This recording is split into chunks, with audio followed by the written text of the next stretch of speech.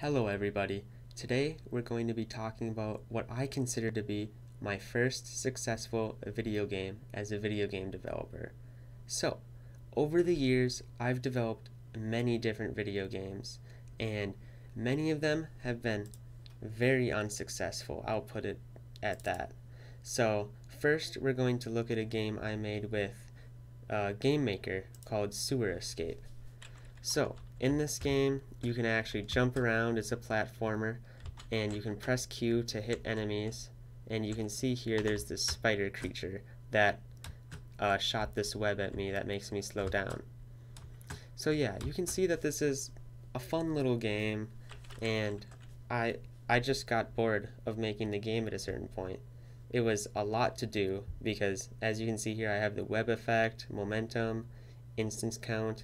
There's just a lot to this game. I even had an XP and leveling up system in this game.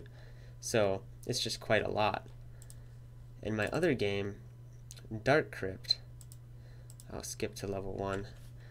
You can see, please excuse the programmer's art that I have, but yeah, you have this lantern and you shoot, but that uses up some of your light. And once your light runs out, then that's it. You're done. And this game was pretty special too. As you can tell, I did put some time into it. I even put a lot of detail with, you can see the dead creatures and everything, and the background particle effects and everything. But I never finished this game either. I did quite a few levels for this game, but I just never finished it. And that's a theme that you'll see with me and so many other video game developers. It's that we start these big projects, but we never finish them. So let's take a look at my project that I actually finished, and let's see if we can spot anything different about this one. So I used Unity for this, as opposed to GameMaker for my others. That's not what I want to talk about, because the game engine does not matter too much when it comes to these simple 2D games that I have always enjoyed creating. But yeah, if I play this, I have normal and hard. These are extra game modes that are not in the game right now, and I might never make them. I just have them ready in case I do. But yeah, you just tap the screen when 50% of it is red, as it says here, and if your sort of average percent is off by more than 10%, you lose. And there are 10 levels. So, level 1 is super easy. You can pretty much tell when it's 50% of the screen, but it gets harder, and there are all kinds of new levels.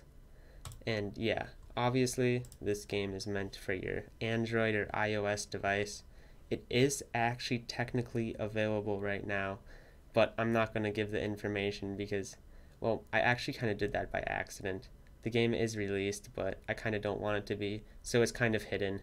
But what I was saying before is this game is very different than my other projects I've worked on. And if you haven't already guessed it, it's simply the fact that this game is so much simpler. It's such a small and simple project. And I feel that it's really, really important for your first actually released and your first successful game, as I put it, be as small as possible. Make it the smallest video game project that you can think of, because so many of us have these great ideas for this MMO or this even platformer or tower defense game, and that's great, but the amount of things that you need to understand and be able to work on just to get started with one of those projects is actually quite immense, and it's better to start out with a small and simple project that you can work on over the course of, for example, I've worked on this game for maybe 4 months on and off, a few hours a week, like nothing that massive. But a different type of game, such as even tower defense or platformer, like I mentioned before, is going to take a lot more time and effort. And that's great. You might be super excited to do that, but there's something called middle development crisis or something like that. And basically what it's all about, or mid development hell or something, but that's all about how when you first start your project, it's great and it's fun, but as you go on and you plan on adding these features, you realize, oh crap, this is way more work than I thought it was going to be. And this happens to so many people on so many projects. It's happened to me so many times. And that's why I'm going to say again, your first project has to be a small game. And it's important that you release this game too. Even if it's not up to your standards or anything like that, I say make your first small game and release it, because it's important for you to understand the full development cycle. After working on this game and even putting it on the Google Play Store, I've realized so many new things that I've never even have been aware of before, because I've never gotten this far in the development cycle of a video game, which is not good for someone who's been making video games for over 5 years.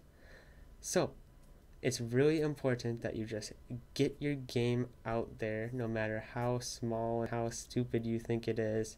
It's worth it, because once you've made your simple game, you have some real experience. So please, make a small game, maybe add ads to it, or make it purchasable for $1 or something like that.